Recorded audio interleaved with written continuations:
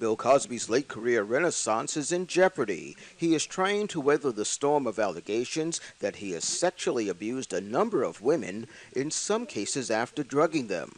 Cosby has steadfastly refused to comment on the cases, including earlier this month at a Smithsonian event in Washington, D.C., where his African-American art is on display.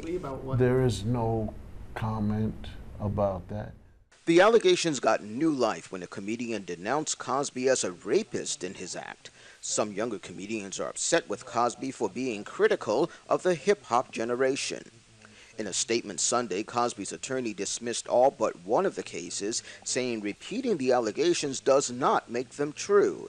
In a follow-up statement Monday, the lawyer says that does not apply to a 2006 case that Cosby settled out of court.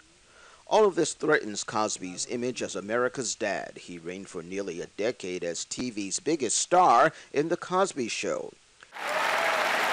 Recently, his stand-up special on Comedy Central, Far From Finished, got positive reviews. He is to premiere another one on Netflix later this month.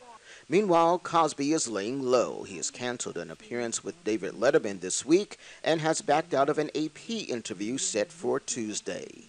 Oscar Wells Gabriel, The Associated Press.